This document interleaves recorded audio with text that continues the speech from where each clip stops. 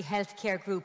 But the key person in all our talk today is the patient, or the consumer, as Michael Dowling referred to them.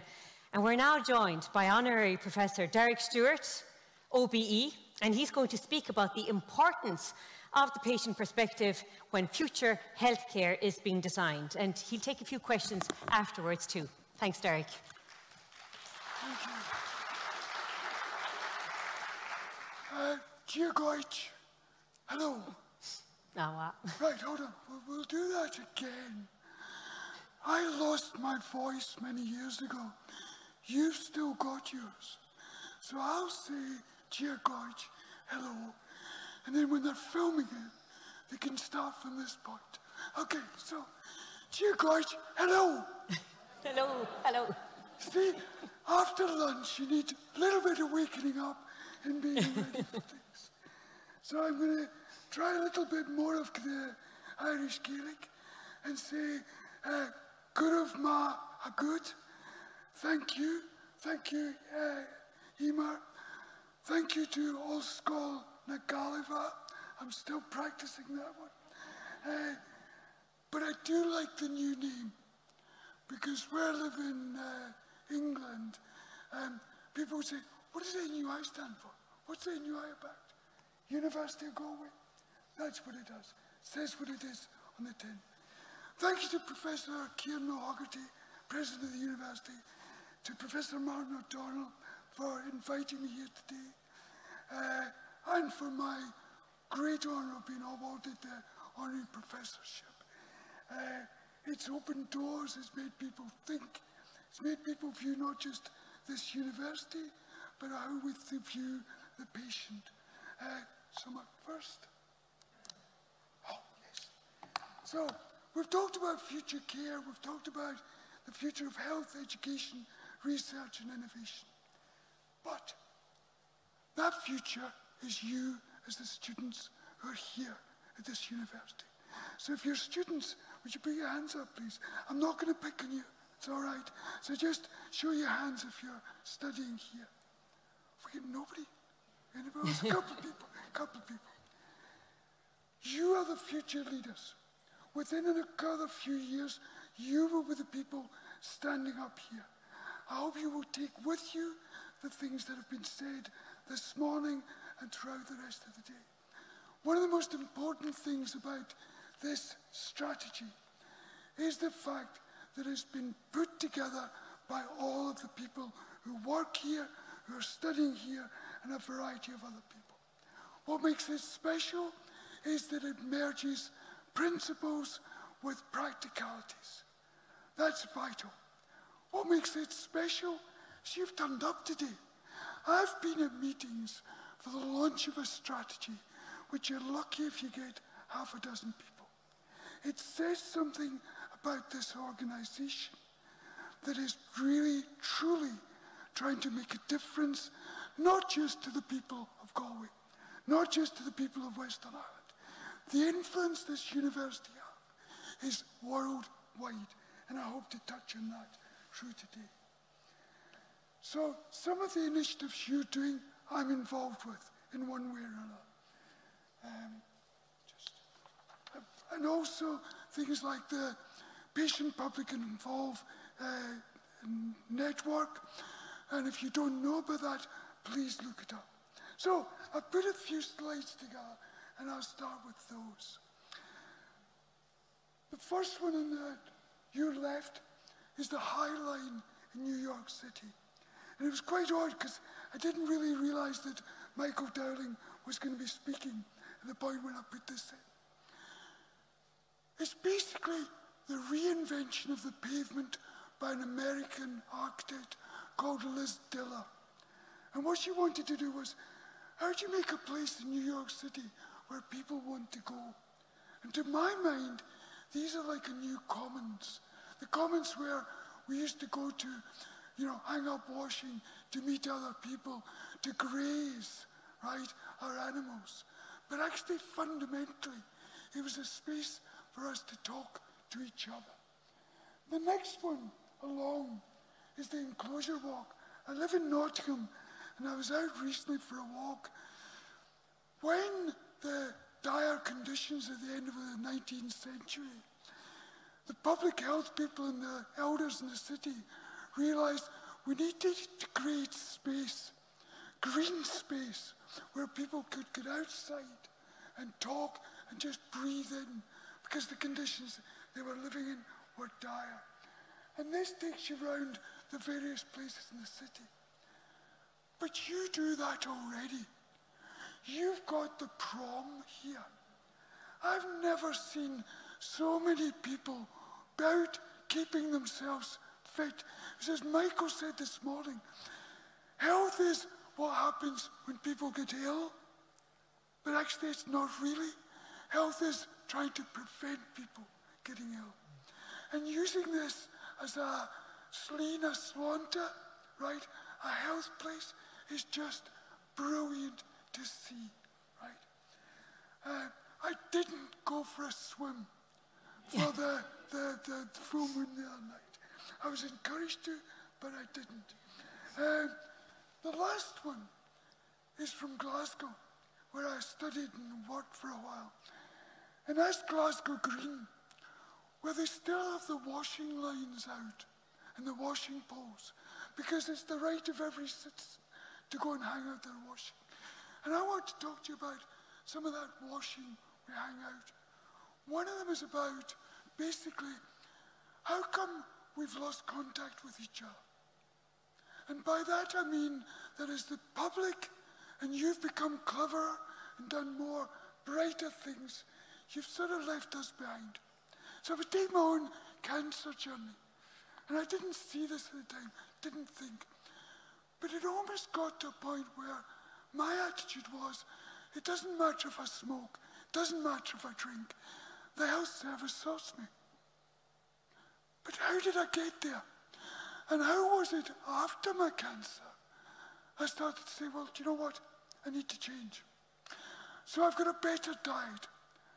I try to avoid my doctors. I like them, but I try to avoid them, because if I've kept myself healthy and fitter with a better diet, I don't need to bother them. So when I do need to bother them, it's a better relationship. But how did it come to that point? And I think some of it's about the science getting more complicated, the research getting more complicated, and we've lost touch. Also, I think we've stopped saying to people that we share some of the responsibility. So a lot of this talk is about how do we create spaces where we meet, talk to each other, and have these conversations.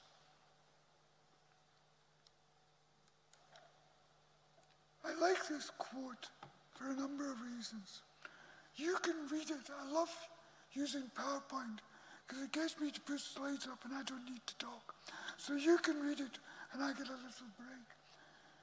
There's a lovely thing, because I think it's about what Michael was saying this morning again. If you're just treating people to work and teaching people to work in silos, they'll only work in silos. They'll treat people empirically rather than the whole person. And I think we need to get back to that. The real shocker is, this is from a book in 1937. So we missed something along the way. So I invite you to read the book. Oh, there was a bit on that. It said of the doctors, they're always in a rush. Nothing changes, does it? And Michael's coming, somebody else this morning. I don't care how rushed you are to get to me. Walk in the room. Take that moment to breathe. Walk in the room.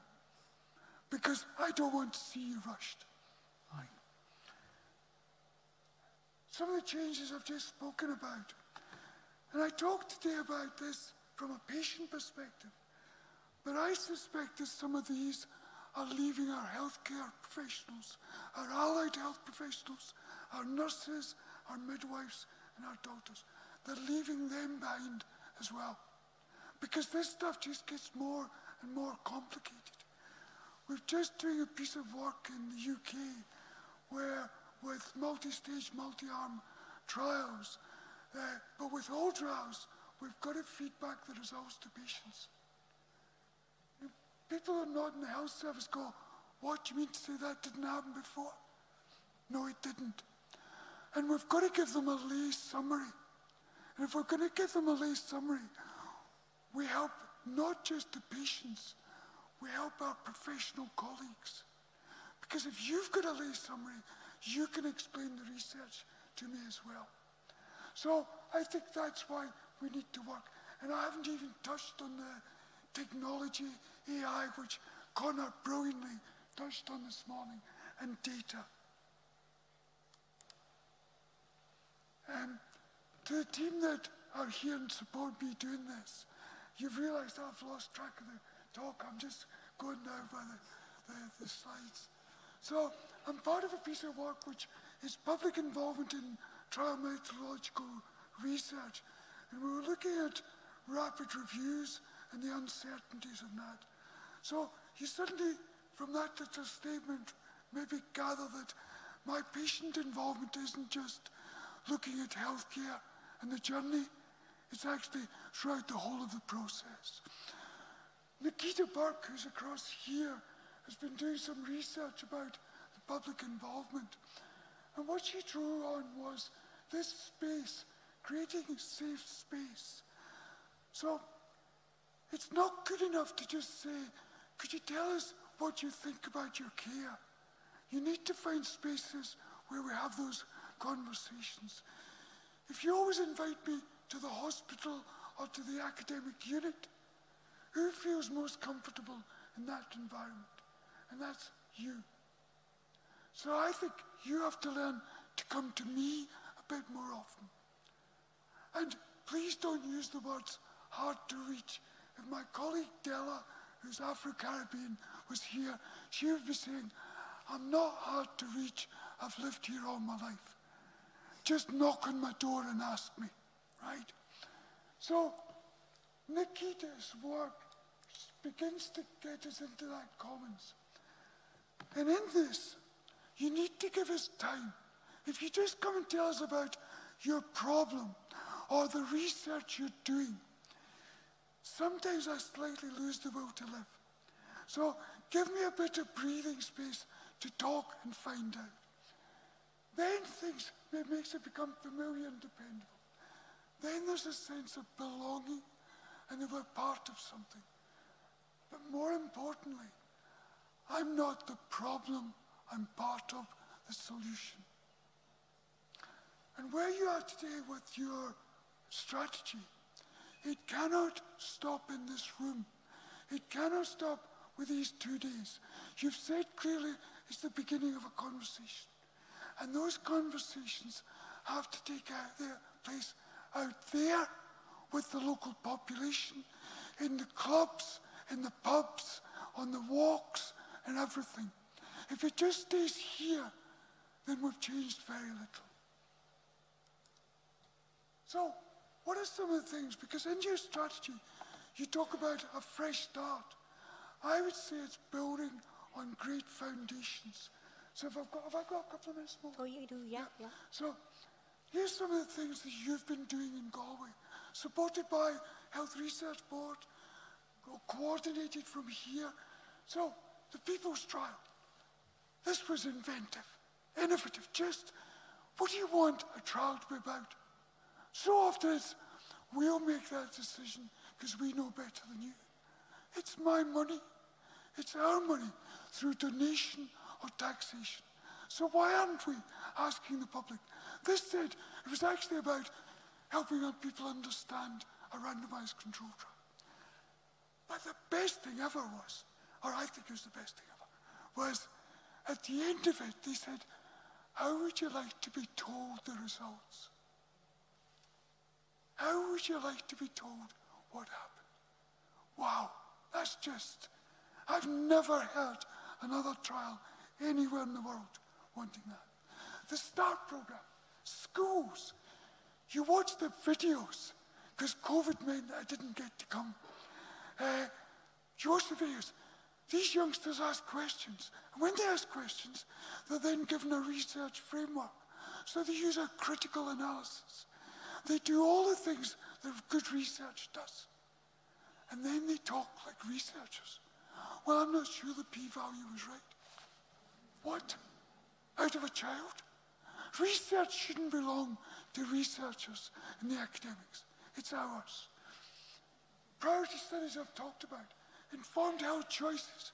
During COVID, doctors working on frontline could actually call this up and say, what's the latest evidence that I can give to a patient? PPI Ignite Network, I spoke of them earlier.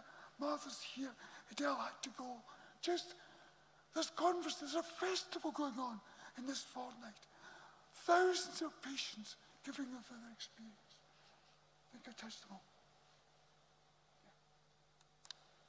So,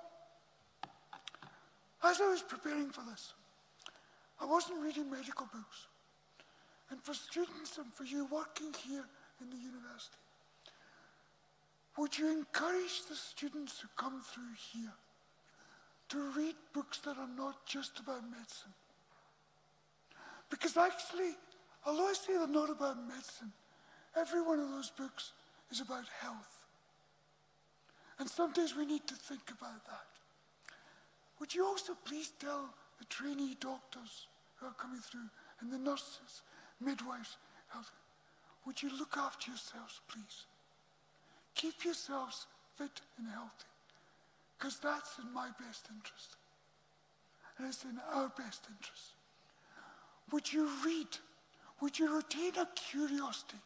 Do not leave this university thinking, I know what I need to know. It's only the beginning of a journey. When you go out there, stay involved with research. Stay active with research, because it keeps you curious. It means you will network with colleagues, and hospitals that are research active have better outcomes. Makes sense. Finally, it's said already, if you haven't heard this, for the public good, not for careers. Doug Altman's, we need less research, better research, done for the right reasons. If patients in the public are here, any of them, I love John Lewis's. Never be afraid to get into trouble. Good trouble, necessary trouble. That's what we need to do. And by that, it doesn't mean that I come along and hit you and get into that trouble. It's, where is there trouble? How can we solve it together? Finally, get out. Get out and have a walk. If you haven't been on the map for the healthy hearts, go and do them. Do you remember that expression? I've got two of my best doctors, my left leg and my right leg. And finally, food. Go out and have a meal. Patients should no longer be misunderstood, right? Get out to the misunderstood Heron. Thank you, Declan, for paying for the meal. It was really nice. We had a great time. But I say that because all the research is starting to say the gut and the microbiome biome of the gut has actually got more significance for loads of other diseases. So look after your guts, look after yourselves. Thanks for your time.